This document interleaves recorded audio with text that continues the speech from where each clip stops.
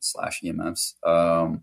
So the one that's of most concern to people in the health sphere is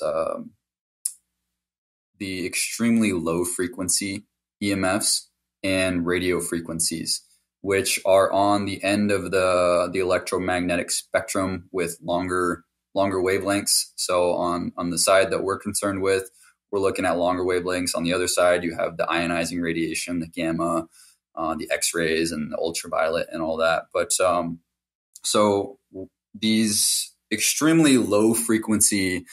So when people think radiation, they think, bad, it's not good. But, radiation just means giving off. So everything is giving off some type of radiation, and some of it's man-made, which is what a lot of our modern appliances give off, our wiring, our power lines, and all that. That's the 50 to 60 hertz alternating currents that power a lot of what our equipment utilizes.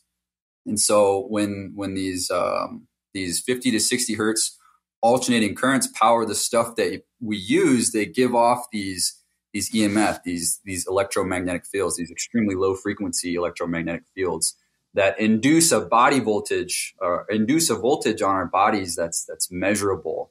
And radio frequencies do the same thing. Radio frequencies are what you'll find in like wireless communication equipment, like phones and laptops and all that. But they both will induce a voltage on your body, which is not good. And it's really interesting. So if you pull up PubMed right now, and you look at all of the publications and everything on it,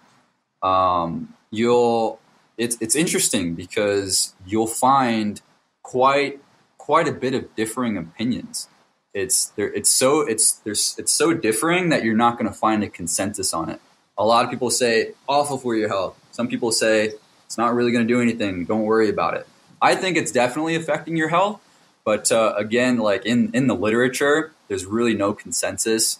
The World Health Organization, which everybody has their opinions about, they consider it a class 2B carcinogen, which is possibly carcinogenic. And even then, that's enough for me to want to avoid being close to these things that give off this type of radiation, these man-made electromagnetic fields. But and the body it's always going to be exposed to electromagnetic fields. EMFs literally permeate every aspect of the known universe. But these particular EMFs, you're going to be better off just kind of distancing yourself away from them, because the further away you get from them, the less effects they have on your body. Even if there's no consensus on it right now in the literature, I mean, I believe they thoroughly affect health, even at low levels, particularly magnetic fields.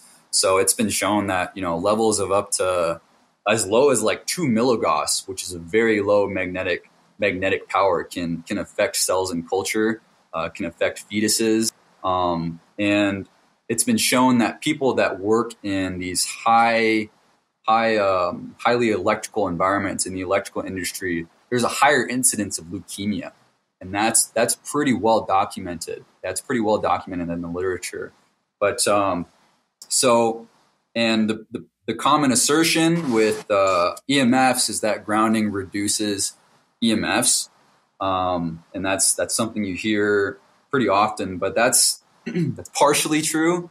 It's not fully true. Yeah. This is a chapter I actually struggled with writing a lot, because there's so much conflicting information out there.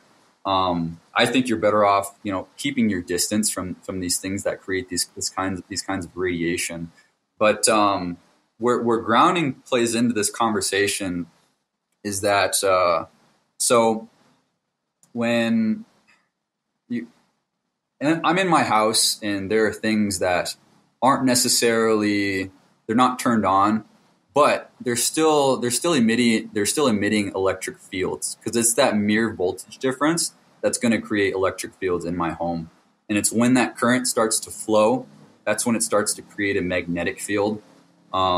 So The electric field. Yeah. So you guys know who Richard Feynman is? Yeah. So pretty much considered like the Einstein of the second half of the 20th century. And he talked about this in his lectures, but he essentially said that when the body is grounded to the earth, it essentially becomes an extension of the earth's electric field that kind of redirects electric fields away from the body, um, but not the magnetic fields. You can't repel magnetic fields. Tristan, you probably know that. You need very particular materials to deflect magnetic fields. So it's redirecting the electric fields, but at the same time, even if you're exposed to the magnetic fields, this can induce a current. That's Faraday's law of induction.